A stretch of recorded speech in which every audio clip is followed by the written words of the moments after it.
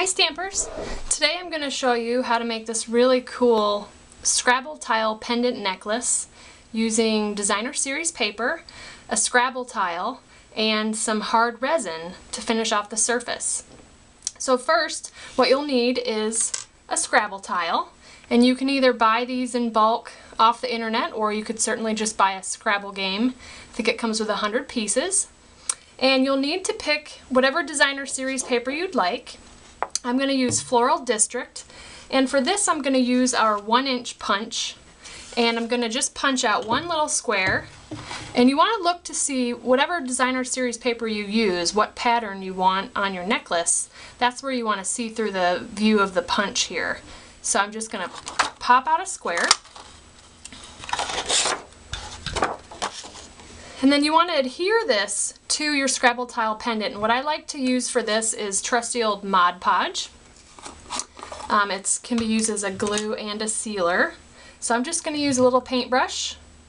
And what you want to do is apply the Mod Podge to the paper, not the Scrabble tile pendant, because that wood will absorb the Mod Podge quickly and dry faster than you'd like it to. So just apply liberally to the back side of your designer series paper. And then you want to adhere the blank side of your Scrabble tile to the paper. And I just kind of center that on the back and press down. And it'll adhere pretty quickly to that designer series paper. So you want to set that aside to dry. I typically flip it upside down just so the paper gets some air. And you let that dry. You could probably let it dry for about 30 minutes to an hour. When it's dry, it'll look like this. And you want to take an X-Acto knife or craft knife and cut around the Scrabble tile to cut off all that extra paper. I'm going to do that real quickly.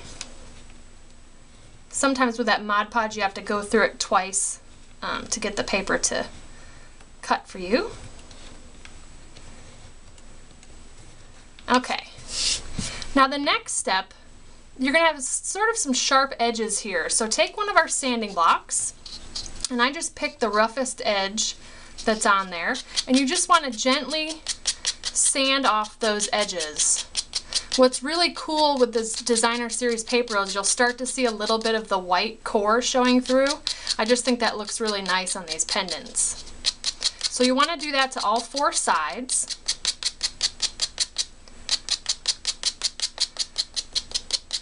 You can sand it as much as you want to.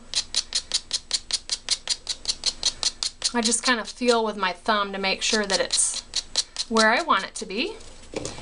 Now once that's done, there's a couple options you can choose to do here.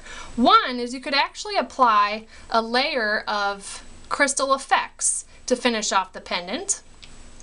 And that's just as simple as applying the crystal effects pretty liberally to the top of this. And just kind of move it around with the applicator tip, but you just want to push it right up to the edge. This will give it a cool finish as well. Kind of use the surface tension to push that crystal effects off to the edges.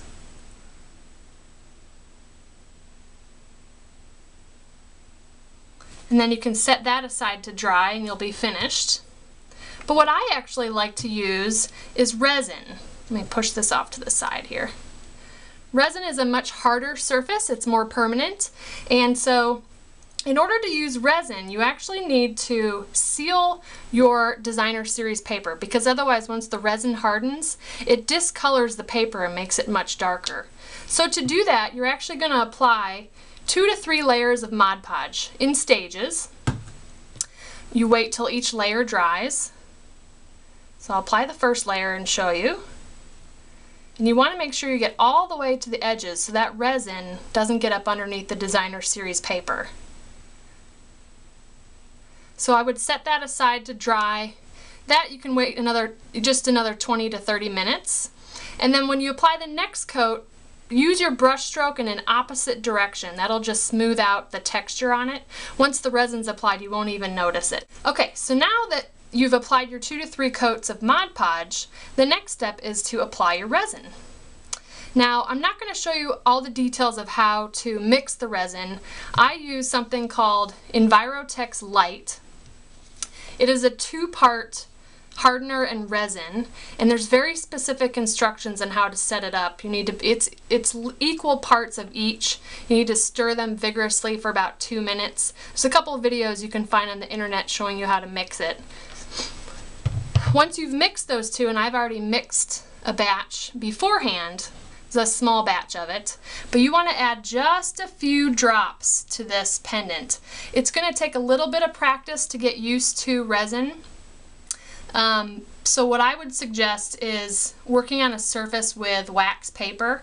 I'm not doing that for this tutorial, but if you use the wax paper, in case you make any mistakes, that resin will come right off the wax paper. So you just want to drop a few drops onto your Scrabble tile pendant. I'm going to get just a couple more drops. Less is more. You can always add an additional drop if you need to. And then ultimately what I'll start to do is move this resin around very slowly to the edges of the tile. I'm going to wipe off some excess here.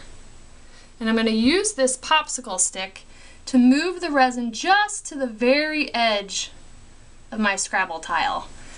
Again, like with the crystal effects, we're working with the surface tension here.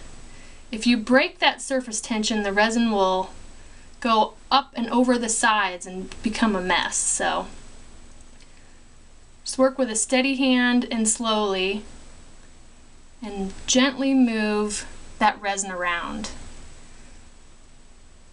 If possible, I would work in a well-ventilated area but free of dust and particles.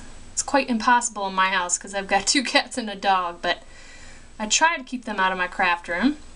But of course they love it in here. Now the resin is actually going to take 72 hours to cure.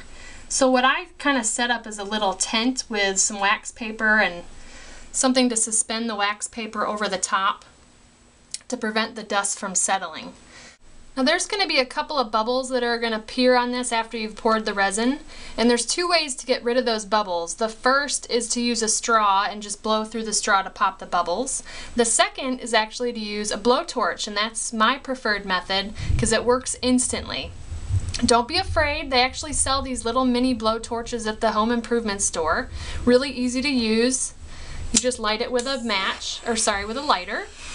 And then really quickly you just run it over the edge of, or the top of your pendant. And those bubbles will disappear instantly. Now they're going to appear a few times over the next 10 to 15 minutes, so you'll want to run your blowtorch over it 3 or 4 times until you don't see any more bubbles appearing. And then you'll want that to cure for 72 hours. It's a long time to wait, but the end result is worth the wait. Again, I would suspend wax paper over the top of it to prevent the dust from settling on the resin as it's curing. And then the last step to finish off your pendant, once the resin has hardened, here's one that's finished, is you want to glue a bail to the back of it so that you can attach it to a necklace. And they sell these online, jewelry suppliers, and I like to use E6000 glue. It's industrial strength using a toothpick.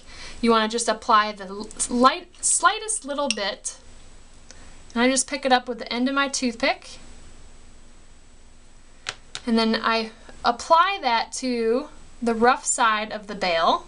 That's the side that you'll be gluing to the back of your Scrabble tile. Make sure you're applying it on the right side of your Scrabble tile, making sure the letters go in the right way.